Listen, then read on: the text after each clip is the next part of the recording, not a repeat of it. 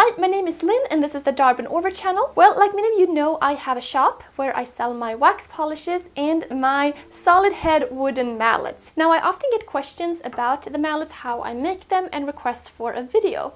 So today I'm going to show how I make one of these mallets. Well, it all starts with the wood, of course. This time I'm picking out a piece of maple from the stack here that I'm going to mill up on the bandsaw. I'm using my log milling jig here, which I'm still looking to perfect and make a video about. It is quite the luxury having a thick piece of wood like this, since it enables me to make a thick slab for the head. Here I'm aiming for about 4 inches, however this varies depending on what wood I'm working with usually. Next, I'm taking the piece to the miter saw, which I have set to 2.5 degrees. However, you can set it to any degree you'd like, and I'm cutting the sides to make a head. So now it's time to plane the wood down to make sure I have a nice smooth block to work with, and I'm using a number 4 plane. Then bringing out the tools to mark the piece out. I'm using a bevel, a divider, a pencil, a ruler, mortise gauge, and an engineering square. Now, a solid head mallet is constructed like this. I have a block with angled sides. I need a hole in the middle that carries that angle from the top to the bottom. So when the handle gets inserted, it's wedged in, which is why it stays and doesn't fly out. To accomplish this, laying out your marks right is crucial because everything will follow that. So first of all, I'm making sure the pins in my mortise gauge is set at the same distance as my chisel, which is 3/4 inch. Then I'm making sure the pins are located in the middle of my block, so testing it out and adjusting. What I need to do first is mark the top and the bottom with the mortise gauge to get these center lines, which will also be the thickness of my handle. So marking all across on the top and in the center at the bottom. Next, I need to find the center at the top. I do this with a divider, and then I mark the center with a pencil.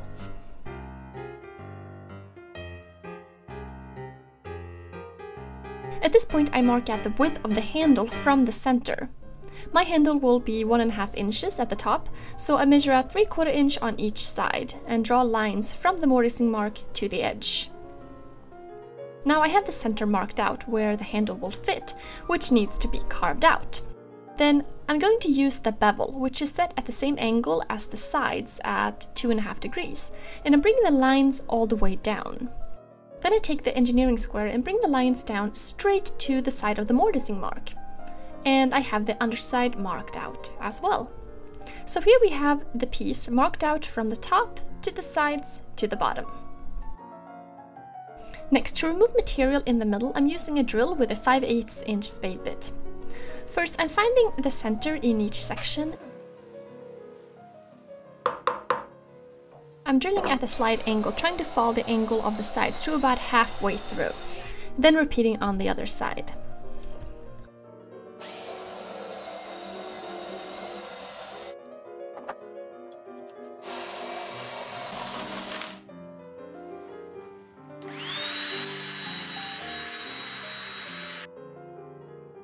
And the chiseling begins. As in most woodworking, following the layout lines is very important. Initially, it's important to define your knife lines. You don't want to dig into the wood before you have established the boundaries of the chisel. Once the lines are established, I can start chiseling a little harder.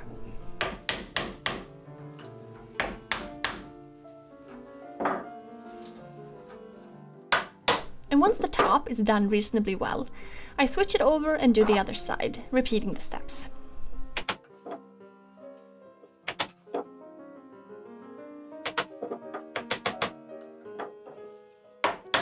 When I'm getting close, I like to take a small ruler and insert it, rocking it against the sides to see where my high spots are, and then going back and working on those. A little more carefully though.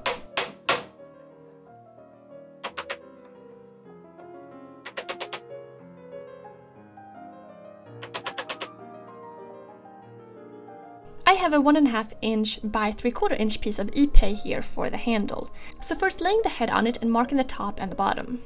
Then I'm checking the width of the bottom hole with a compass and marking that distance on the bottom mark on the handle. Then marking that distance to the top with a ruler. And marking the width of the handle all the way down. Now I'm using the bandsaw, following the lines to cut the handle size.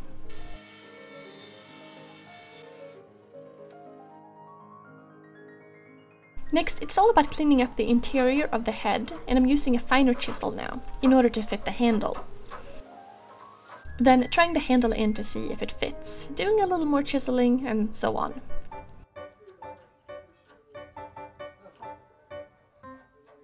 When you get part of the handle in, if you're using a different colored wood, you can see the high marks on the inside where it's rubbing against, and then you'll know you'll need to take that down a bit.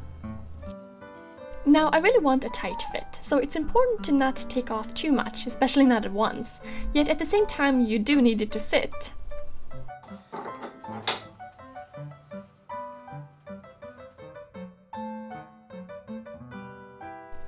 And then you can bang it in, see how much further you need to go.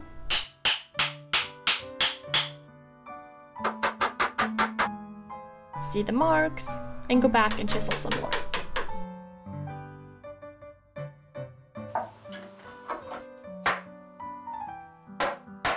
That's looking pretty good. To decrease the chance of the wood busting out at this point on the sides here, I like to bevel the edges down slightly with the chisel, both on the top and on the bottom. And cleaning the inside up a bit more before testing again. It looks good.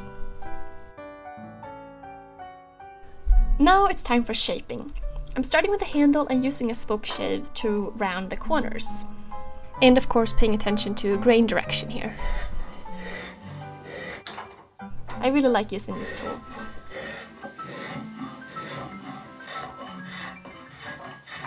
When the handle is fitting in the head, I'm marking out where it needs to be cut on the top and on the bottom.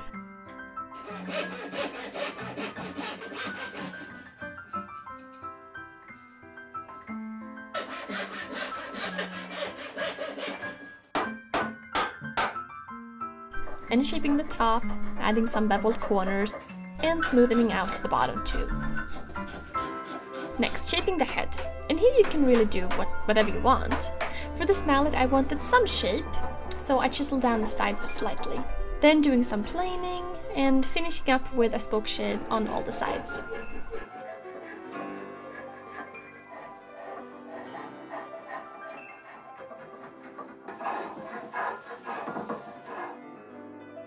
Now finally, sanding. I like to start with 60 grit.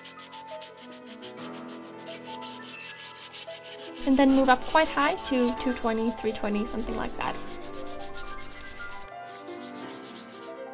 And only finishing left. I use my wax polish on all my mallets, which I really like because it protects and adds a very nice smooth feeling without becoming too slippery.